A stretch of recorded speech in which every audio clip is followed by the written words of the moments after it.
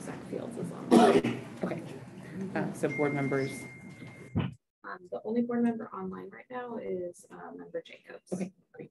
All right, well, good afternoon, everyone. It's officially noon, and I'd like to get today's finance meeting started. I'd like us to just go around the table for the record and introduce ourselves. Holman, board member. Margo Bellamy, board member. MJ, communications.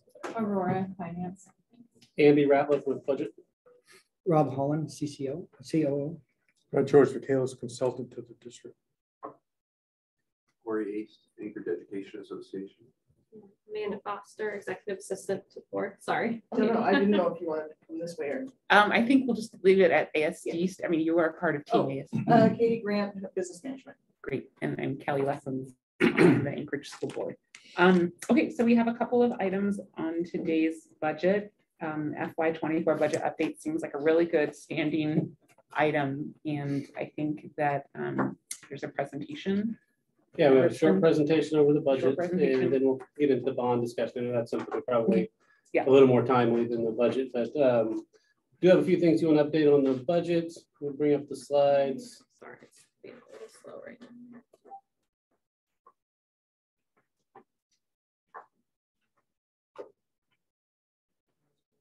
Right. We'll make them full page. So really wanted to give you guys an update over our fund balance carryover, how we ended FY22, kind of where we're at with the vacancies and how that impacts the 23 budget, and then go over the timeline for the rest of the budget preparation for next year. Then we'll get into the bond discussion, and then maybe even discuss, I think there's a question on curriculum costs. We can maybe just flesh out a little bit more of what we want out of there, because we don't really have anything to facilitate that discussion at this point. The next slide should show our, this is our funding. You know, we kept this in there just to make the public aware of how we got to this point and where we have this big gap. But it's really just inflation, not having inflation adjusted BSA and plugging those holes with either one-time money, some budget cuts, or federal money in those orange bars. Certainly don't want to belabor this again as we go through this a couple times a week. So you guys understand it all pretty well at this point. Listening now. Yes. So again, you know, we are the $68 million shortfall we have is directly tied to us not being able to have any inflation-proof BSA up until this point, and all the one-time money that we've stacked to keep operations going. I'm going to pause. Sorry, I forgot that member Jacobs is online, and Dora member Wilson has joined us as well. And the superintendent. Thank you. I'm sorry.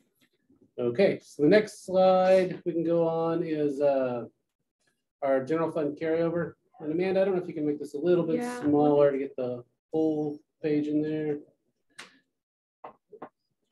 But big enough where I can read it. That's not going to work. Okay, we can just go section by section. Sorry about that. Anyway, that middle part is we ended our beginning undesignated fund balance about 57 million, which includes our unassigned amount of 31 million and 25 million for our bond rating, which is funds we hold in order to get better interest rates on when we go out to sell bonds. This agreement we have with the city. Our revenue and expenditures, we ended up being about $1.5 million to the good with the loss of enrollment and the subsequent loss of revenue there. We actually turned out pretty good, but a lot of that's due to vacancies and other unspent funds that we had. But overall, we did really well, came in at a positive increase to fund balance. So at the end of the day, we have about 36 million in unassigned fund balance, about 25 million for bond rating still. If we scroll down a little bit, the salient point of this in the green, that very bottom line where we have the amount below the 8% board minimum, about $13 million is how much undesignated fund balance we have that we could possibly use and still maintain board policy to carry forward to FY24, assuming FY23 shakes out okay and we don't need to use any of that to address any shortfalls. We haven't really delved into the projections for FY23 yet. We're still waiting on get some better payroll information, but the students seem to have returned in about the amount that we have anticipated. So we don't anticipate having a revenue shortfall there and no kind of real outlying expenditure things that we're tracking at this point.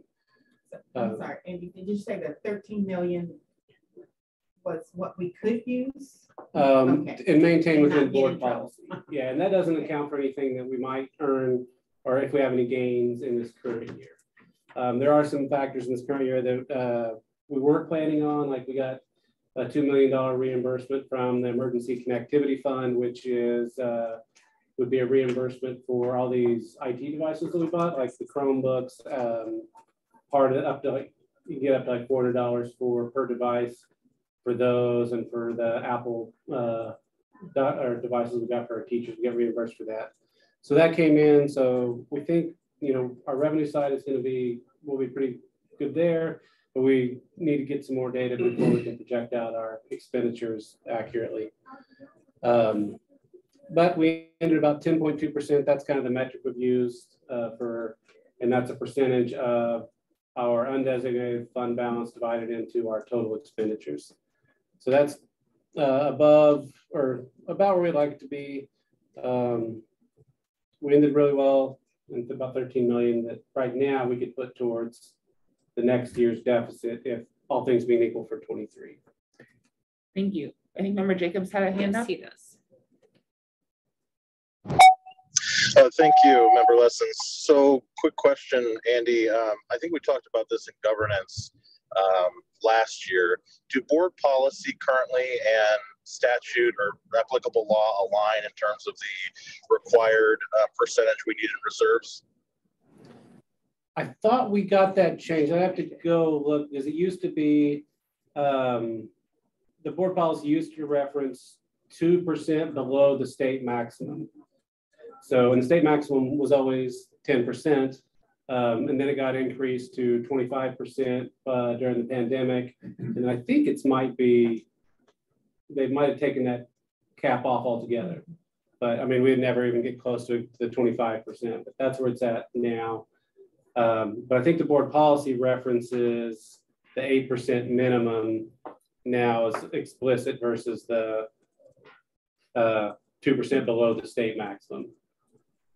I can go back and check that though, but I'm pretty sure we got that changed in policy. Thank you. That's my recollection as well, but I appreciate it. Any other questions right now?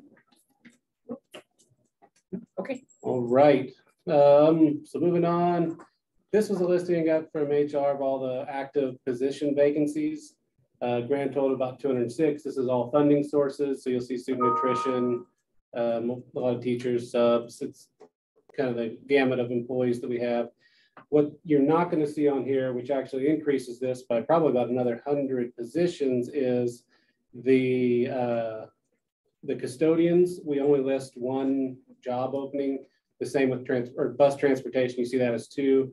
I think we have an attendant and a driver position constantly listed because we always need those, but there's 50-ish open positions still between ASD and Reliant.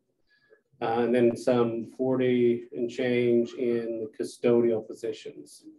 So there's another 100 or so positions that aren't necessarily listed on this report. But how this translates into savings for FY23 for our funding is we do estimate an amount of attrition that we think is going to occur just by virtue of positions being vacant throughout the year or people waiving medical insurance, things like that.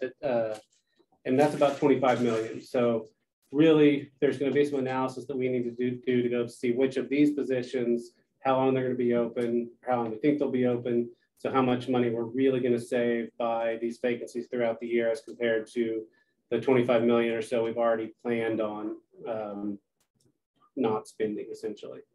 So that's kind of where it shakes out. And we're going to have to, it does take a little bit of time for us to do that. Right now, we've only run one teacher payroll.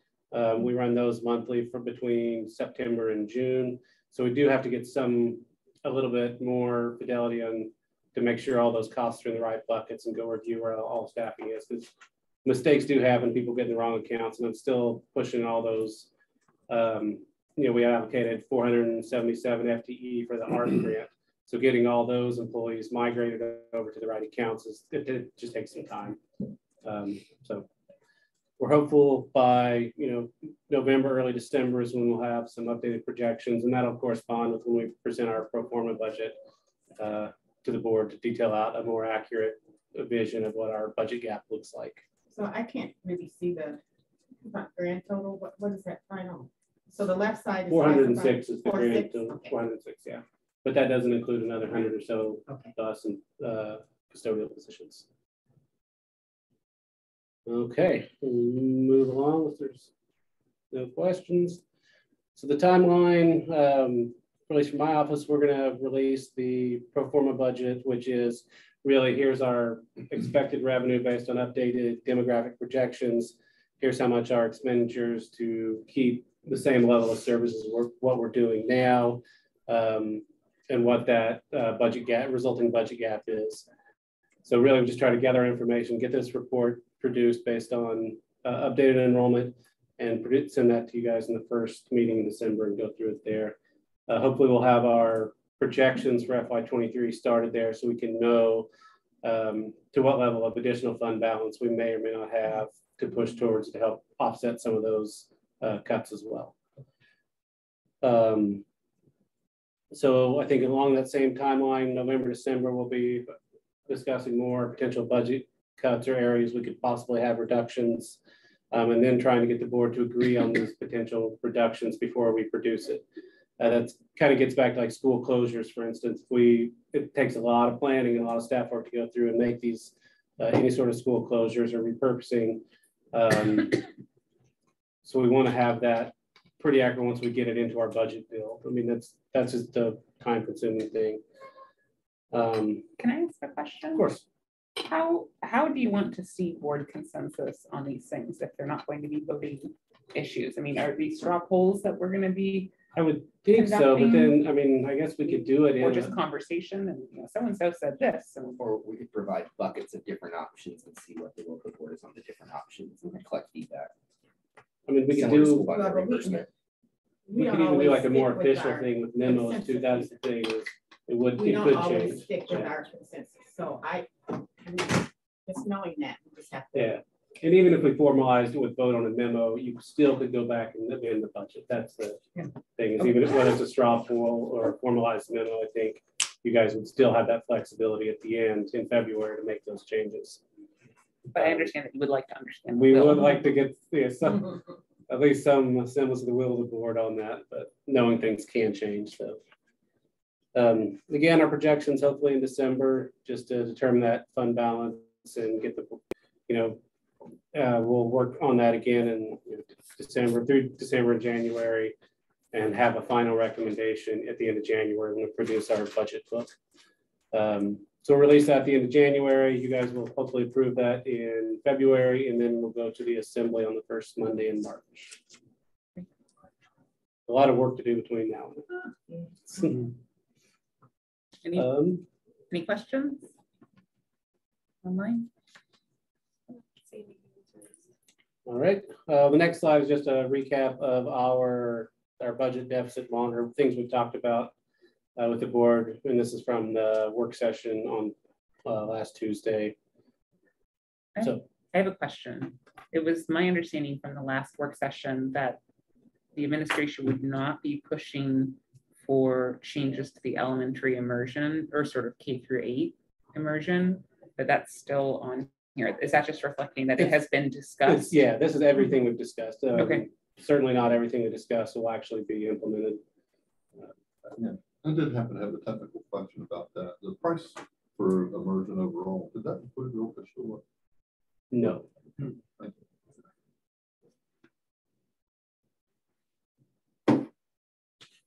So yeah, just another view of, just kind of keep this top of mind. Here's the things we've talked about. Here's kind of the relative cost of them. But again, certainly not a recommendation from the administration or anyone else at this point. So, but yeah, just to give you an idea how much these programs cost. Okay. The next one, I believe we start on the bond discussion. I'll let Rob take over from here. Okay, thanks, Andy. So what we're recommending is a $37.8 million bond proposal for spring of 23. And this prioritizes progress against the deferred maintenance that the district has. This is all built around an emphasis on safety and security and roof repairs. So there's 10 separate total school buildings affected by this.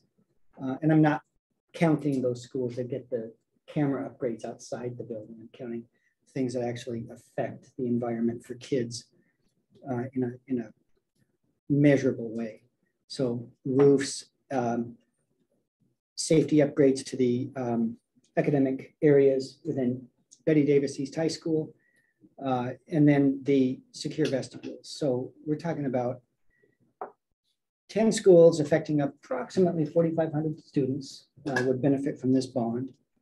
I think this also represents a return to once yearly smaller bonds that are more laser focused where we want them to be more easily packaged for public consumption. Any questions thus far? I have a question, and when we say 4,500 students, that's just within one academic year, right? But these improvements would be 4,500 students for forever, for so 30 to 60 years. Or I mean, like, I don't know how long. I mean, 60 might be a stretch, okay, but so, yeah. Okay, so so I mean, I get what you mean. we're impacting more students than Absolutely. just, so if we were to break Yeah. this down into That's a great point. per student per year cost, it becomes a much the impact becomes The much cost larger. benefit The cost benefit becomes much better for the community. You're Mhm. correct. Okay. Yes.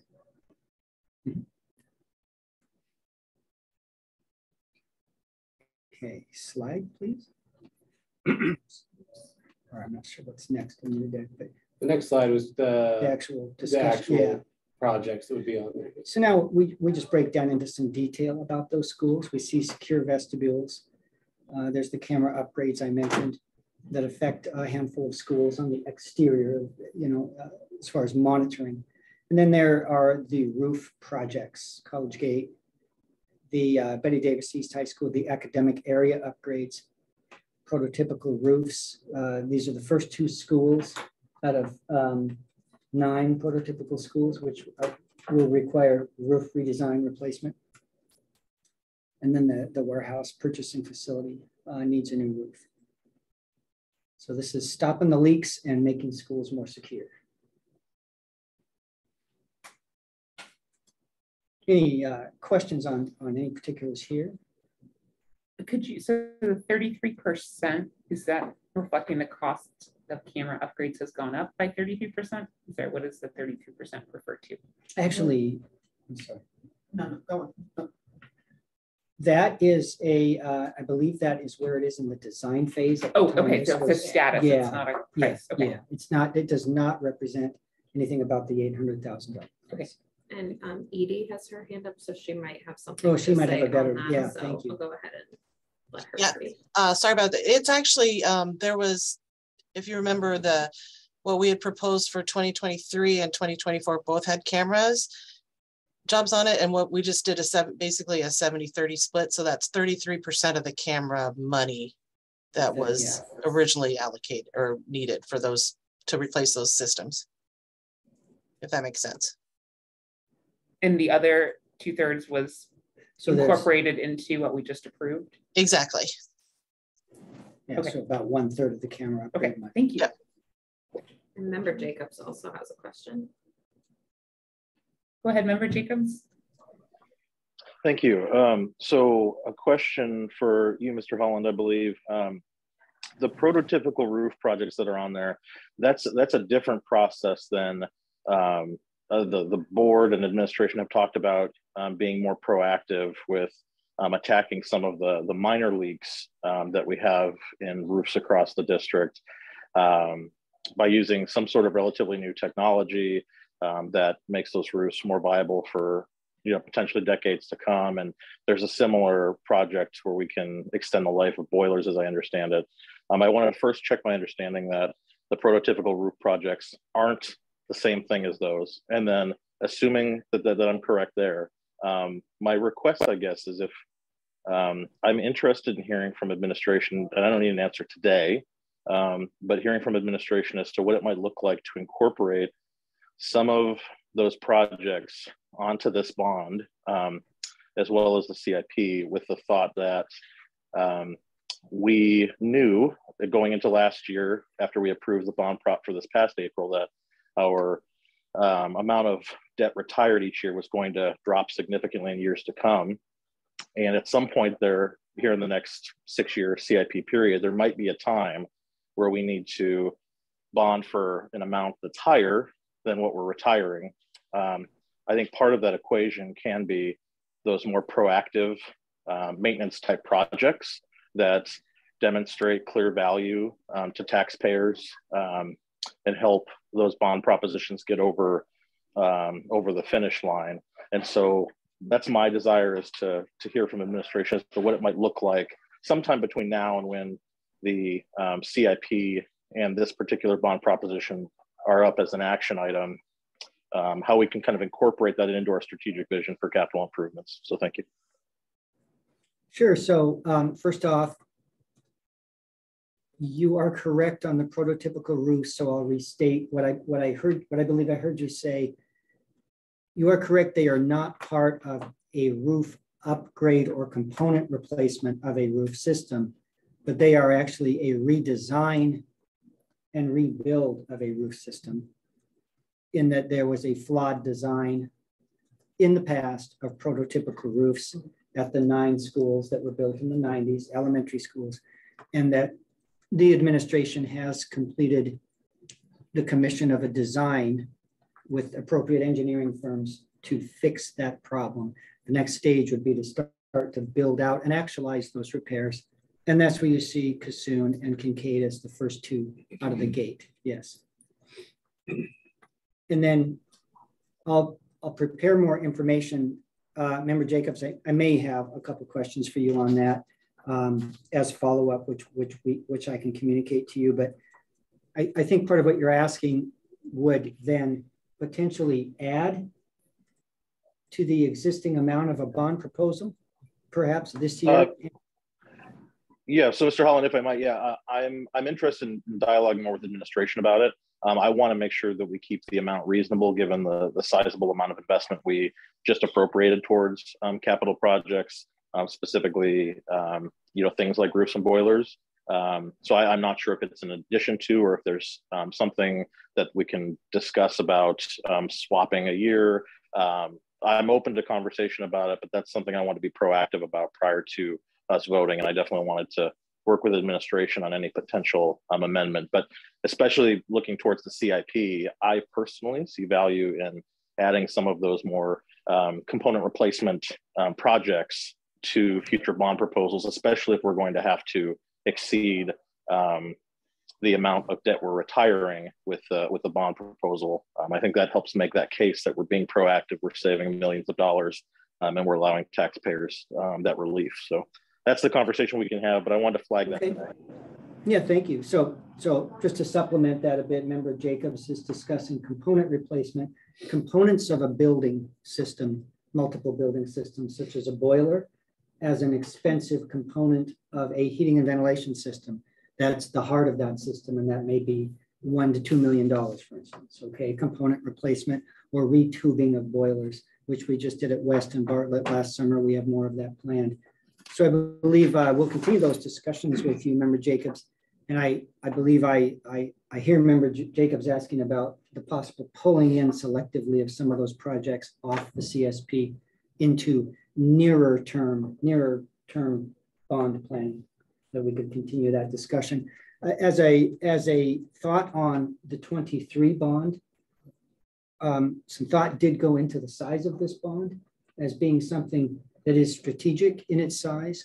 And Member Jacobs said it well when he said, in view of the fact that we've just had a sizable capital infusion, which we are using for a lot of shovel-ready projects, that this bond is a reasonable size and that it would reestablish our momentum with the community as to getting back to yearly bonds, and that those bonds would have a high impact, a good impact, and a very high chance of passing. Yes. Is there a way that ASD could conduct a survey of, I mean, I know that there was a survey that went into the bond preparation last year. We had a post bond. Is there any way that we could get a survey to inform the board of, what is the likelihood of this bond package or a similar bond package to pass, given its size, perhaps if it is more aggressive, as Member Jacobs was suggesting. I'm not sure what all of the questions would entail, but is a survey a possibility by some point in time? Yep. So we did a survey last year. Right. And it said it was too big. Right. And not like the past. Right. So that would be the Hayes survey or whatever it was that we did. That is correct, Madam President. So I believe Member Lessons is asking, would there be value in repeating such a survey now? The reason we didn't go down that route, at least at this point in time, is because of the very palatable size of this ask, and that the survey would give us more sensitive information about a much larger, or in the case of this last spring, actually an unprecedented size, which we had never gone there before.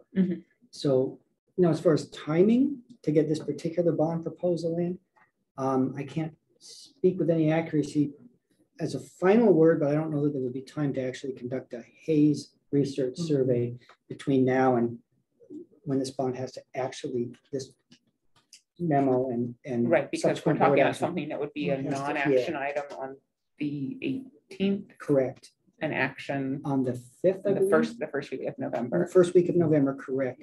So that the timing to submit this, which is still the first week of December, all of that has to be complete before that.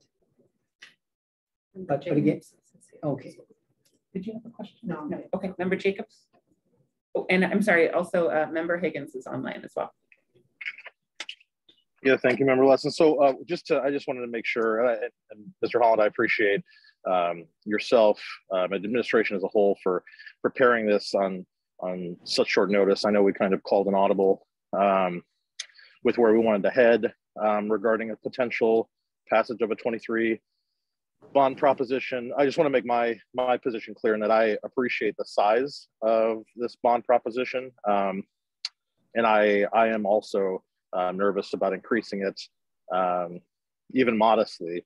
The conversation I'm looking towards is more, if there's a strategic vision that we can have that starts to attack some of these preventative maintenance projects or these component replacement projects, if you will, given that we know we have 800 million plus in deferred maintenance, waiting until roofs have already failed isn't sustainable, given that we don't have bond debt reimbursement at this point, and we are trying to stay under the amount of debt retired with our bond propositions. And so I don't see a better option besides starting to be more proactive and getting those high value proposition projects prioritized here in the near future as part of the CIP. So that's something that I have a desire, and I'm looking forward to more conversation, and we can definitely connect offline, Mr. Holland. Thank you, sir. Thank you, Member Jacobs. And I think the prioritizing part per se is relatively easy for our CP&C department. We'll work together with them on that. And the rest is just a question of how much, how soon. I appreciate your support in that it would be good for the community, in that we're protecting nearly $2.5 billion of publicly owned assets, in that we would try to get ahead of the growing amount of deferred maintenance. And then that we have inflation, that inflation pertains to all of that deferred maintenance, because that inflation tide lifts all boats in the harbor equally. So thank you. And Member Wilson has her hand up as well. Okay, great. Go ahead, Member Wilson. Yes, I just wanted to also share that I would support a reasonable size bond. I've learned my lesson the hard way about requesting an overwhelming size bond from the voters. And I think it's really important that we reestablish that support from the community with the next bond proposition.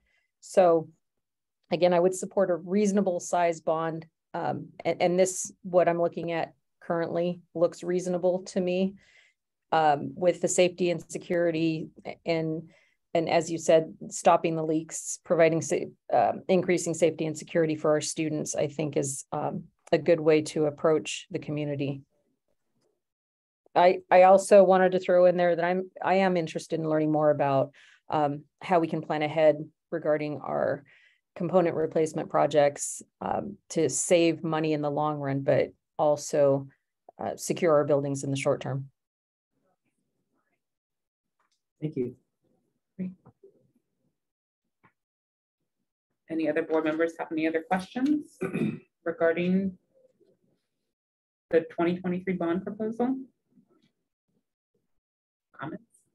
I think this is the end of our presentation that we have for you guys. We wanted to leave enough time to discuss this bond proposition just because it was last minute, put together really quickly, and it's come to the board on Tuesday. So this is our best opportunity to sit down and discuss it as a group.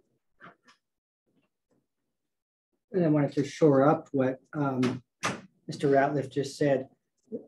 The mechanics of putting it on paper was last minute, but we've been talking about kind of the ideal size and nature of this bond proposal actually for some number of months.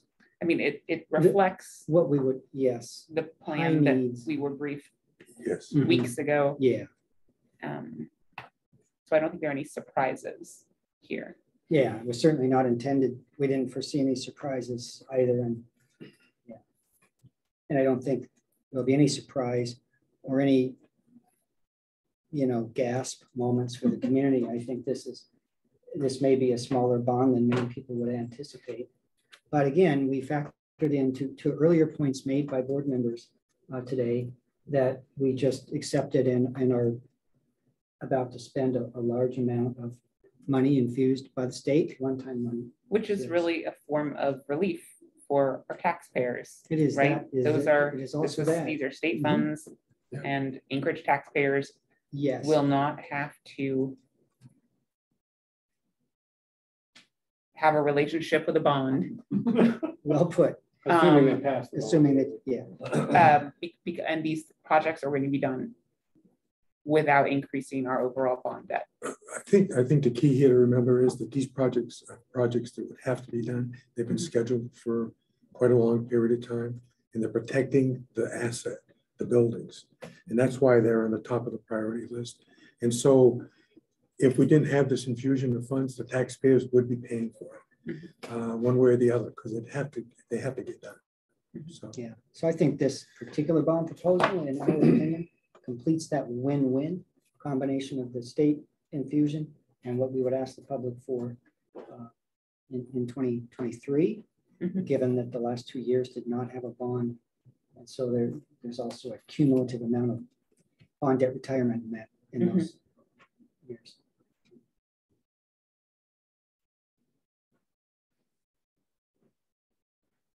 That feels very tidy.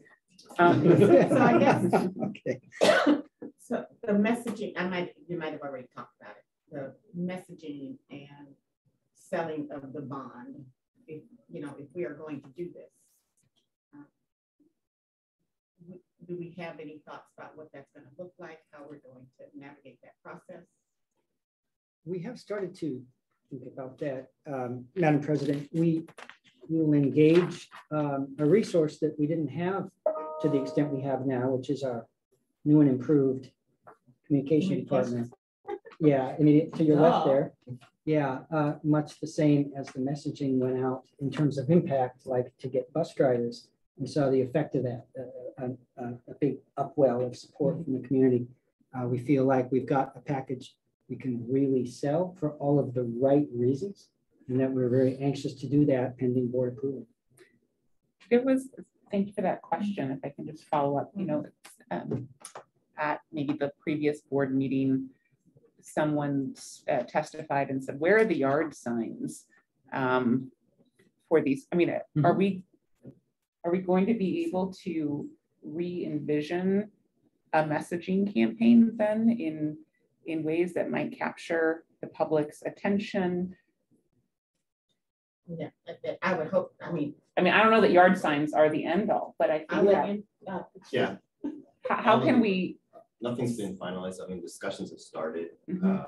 but we're definitely taking a look at what we did last year and what we can do to improve that. And those organizations or people that want to be involved in that process, we're definitely to have those discussions and have them involved. So maybe some partnership. because there really is we can't tell people how to vote, but we can give them the facts to help inform their vote. Mhm. So we can't like get out of our lane. Yeah, so I'm glad to hear that there will be partners. Look, the discussions have already started.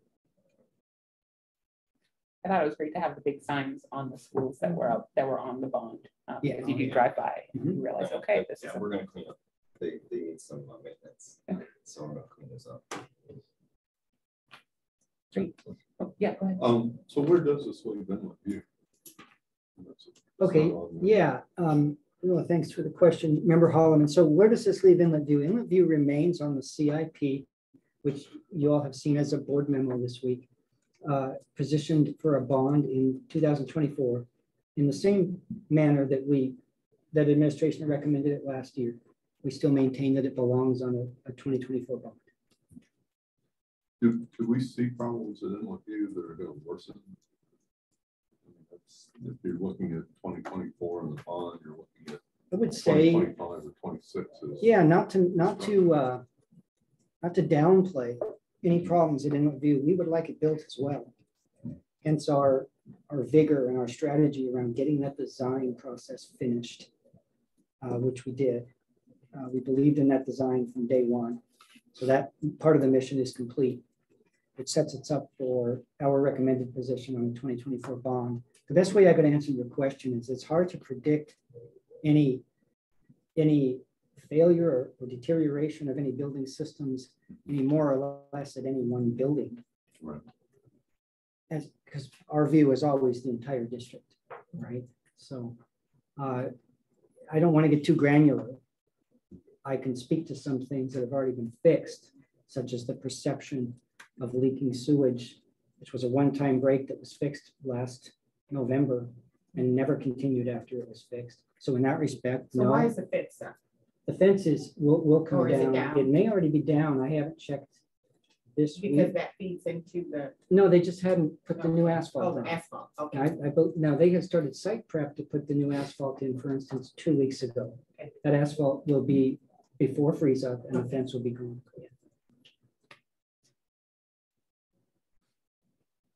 I'm sorry, did that answer the question enough or? A pretty good idea. Okay. I mean, I know sometimes you can see things coming. Sometimes we can see them coming. And if I might add one more thing that I would like to take a little license here. I said that we do want it built. So at no point are we suggesting, you know what, maybe we should just fix this or put a new roof on or put a vestibule on and call it good. No, we want it built, but we really believe that it lives on a 2024. And I'm thinking more along the lines of, are we going to wind up spending millions of dollars? In between now and then, yeah. Demolish in a couple of years. So, Nothing like that is anticipated.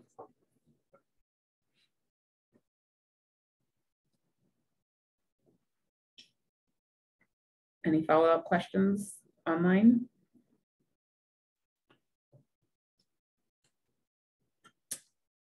Seeing and hearing none, I guess we can move on to item number B3, financial needs for outstanding curriculum instruction adoptions. And this was a question that I raised just to ask to put it on the board's radar.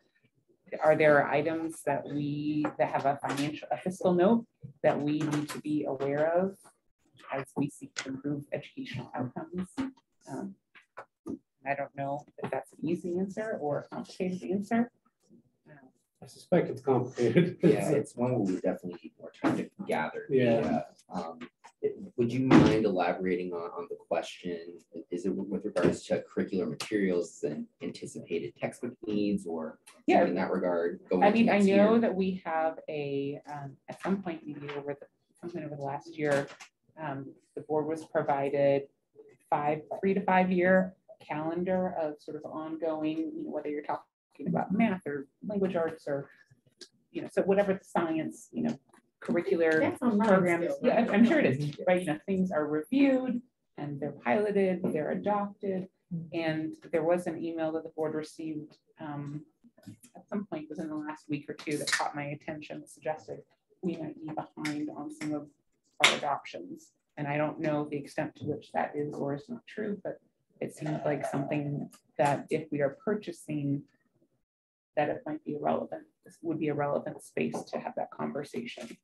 And if it's too early to do that, then we can flag it for later, but I wanted to use this space to engage in that session. Yeah, it's helpful to get the context of the questions. Now Okay. I think we'll be in a position to do some research and work collaboratively with teaching and learning to clarify. Okay. Yeah, so we generally, from the finance perspective, we don't know this like the 4 or 5 years out how much they're going to need for those, or when the current adoption might expire or phase out. Okay. Like we have the Saxon, it's no longer being produced. Okay. So how to handle that? So there'll be things like that we can work with teaching and learning and try to get a list of what they're working on and anticipated costs. Okay. And we certainly don't have it all budgeted.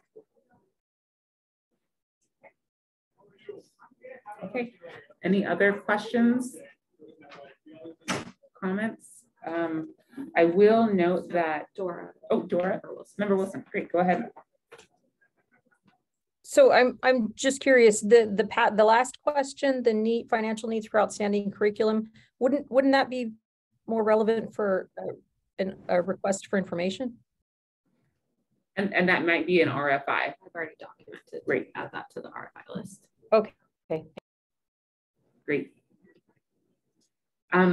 Okay, so item C on the agenda is upcoming meetings, and I just wanted to flag for everyone's attention that after consultation with Amanda Foster, we are going to pivot the November and December finance meetings to avoid the general leadership, which is taking place today and will be taking place in the future, November should we and not December if we don't change. like So it. Yeah. the next upcoming meeting, the amended meeting time will be November 2nd is going to be our next finance date, and that will not overlap with general leadership. It's a Wednesday also at noon. So it's about, I think it's a week earlier. It's a week earlier, and same for December. And the same It'll for fall on the December. 7th. Yeah, instead of December 14th, it'll be December 7th. Yep. And we didn't foresee other conflicts. No, not for the general leadership. Not for is general leadership. planned through, I believe, almost, I think through March, and Okay. there's no conflicts then, and then we can look when those get scheduled to make sure. We'll be nimble. Yeah. Yep. Are there future topics from the committee that you'd like us to present on? That's a great question. Are there other topics of interest to committee members Wilson and Higgins and any board member? Not at this time. Just the curriculum stuff, but that can. Yeah. You already did that. Okay. And then following up on the positions. I'm sorry. The vacancy. All right, great. Well, I think then I'll entertain a motion to adjourn. Nice and early. All right. I move to adjourn. Or a second, whatever you need. We are adjourned. We've got a couple of them here in the room. All right. Thank you, everyone.